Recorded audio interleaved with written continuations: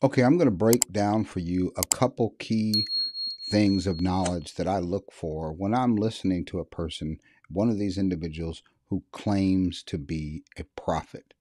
One of the things that we can look for is most of these alleged prophets, these false prophets, are narcissists. They follow and fit into all the symptoms of narcissistic personality disorder. But that is also something that is described in the Bible in this proverb right here. I want to share with you. This is what I'm looking for. It says there are 6 things. This is Proverbs 6:16 through 19. Look for these 6 things in an individual to tell you whether this person is actually a legitimate Christian or a legitimate prophet or legitimate man or woman of God. Proverbs 6:16 through 19 says there are 6 things the Lord hates, 7 that are detestable to him. 1. Haughty eyes. 2. A lying tongue.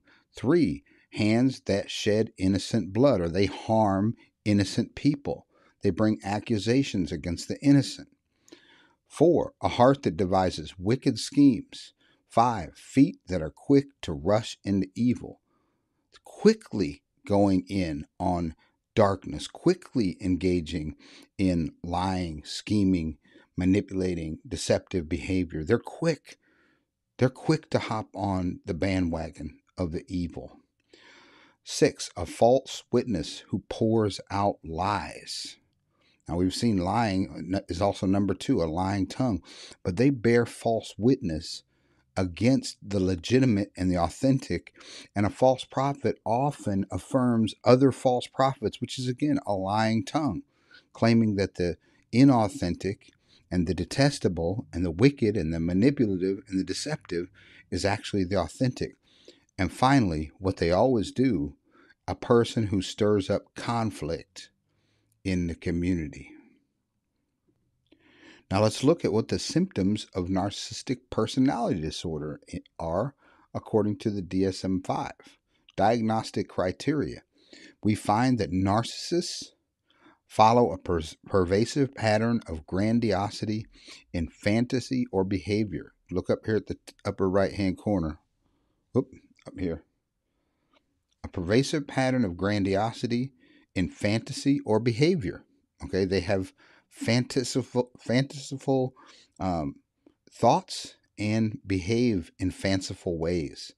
They need for admiration, a lack of empathy, beginning by early adulthood and present in a variety of contexts as indicated by 5 or more of the following. These 9 criteria, if a person meets 5 of these 9 criteria pervasively, this is just who they are. It's not something that happens. Every one of these can happen infrequently in a healthy person, but in a person with narcissistic personality disorder, and again, even if it's not a diagnosis, if they fit on the high end spectrum of narcissism, okay, they're probably a false prophet. 1, has a grandiose sense of self-importance, e.g., exaggerates achievements and talents, expects to be recognized as superior without commensurate achievements. That's what all these false prophets, they've never been educated. They won't set under anybody. They don't have any authority. They don't have any licensing. They're just YouTube social media prophets who claim that would be a pretty high and grandiose title for a person without any type of biblical knowledge to claim to have. And they're also speaking mostly from their dreams, their delusions, and their imaginations.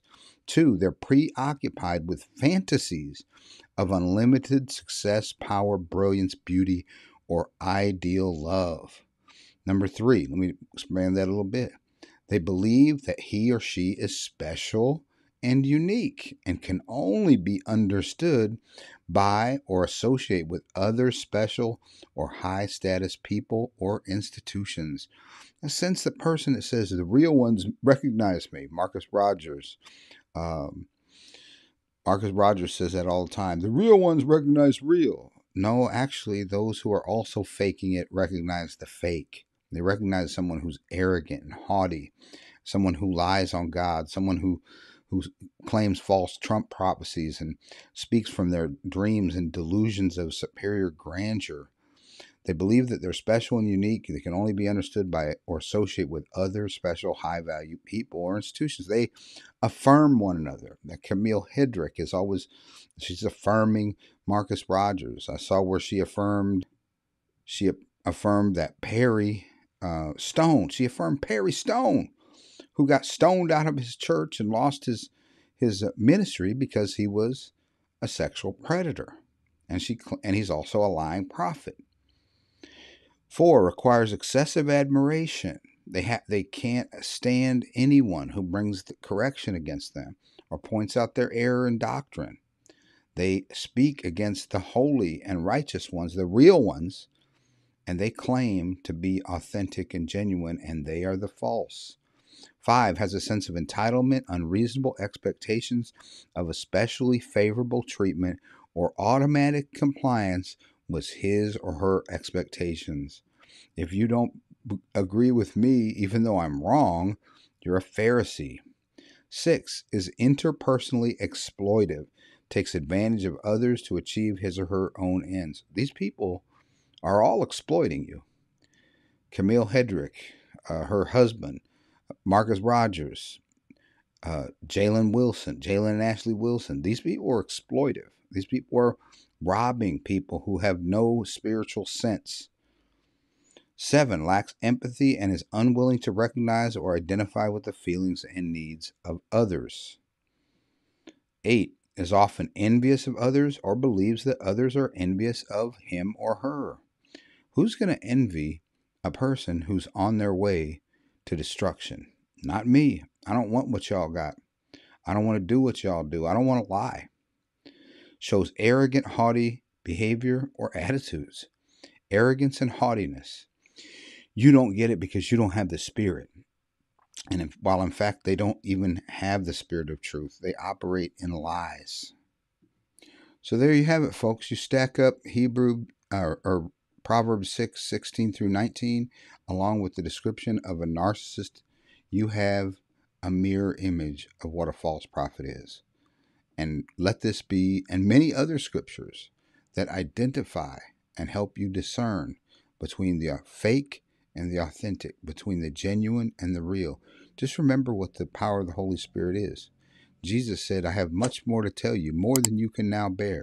But when He, the Spirit of truth, comes, He will lead you into all truth. These people do not lead people into truth.